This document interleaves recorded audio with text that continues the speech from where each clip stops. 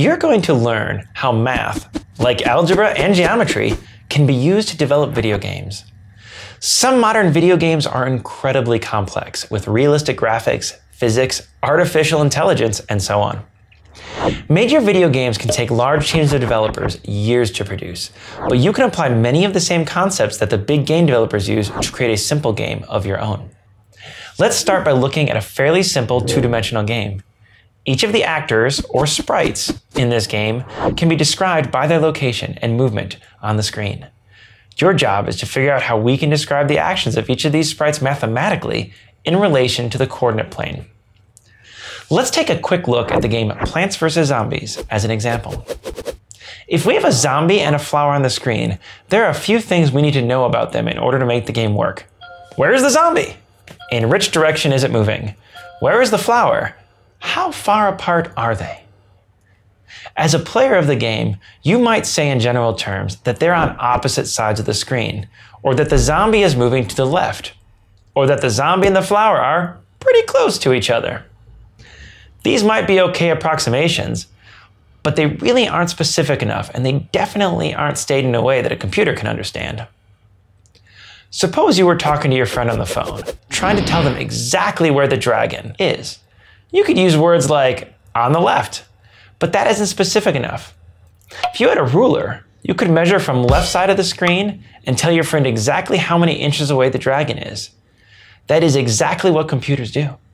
Using a number line that starts with 0 on the far left and moving across to the right, measuring the number of pixels on the screen. For our video game, we'll place the number line so that the screen runs from 0 on the left to 400 on the right. We can imagine that the image of the dragon, stick it anywhere on the line, and measure the distance back to the left-hand edge of the center of the screen from our dragon. Anyone else who knows about our number line will be able to duplicate the exact position of the dragon, knowing only the number. On the right side of the screen, the dragon is at 400. In the center, he's at 200. What if we wanted the dragon to be off the edge of the screen? We could use numbers bigger than 400 to place him past the right-hand side, and negative numbers to place him past the left-hand side.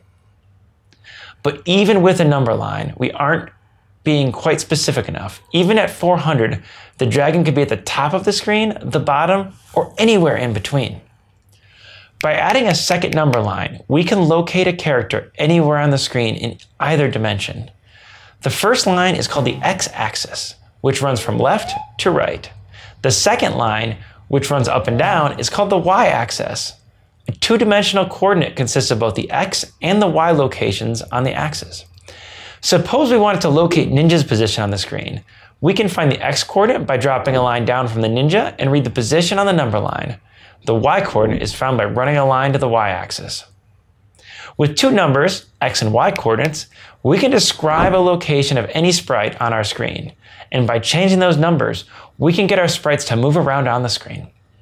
What we've created is actually quadrant 1 of the coordinate plane. If we zoom out, we can see that there are 4 different quadrants to the plane. Quadrant 1, which we're using as our screen, contains the points with positive values for x and y.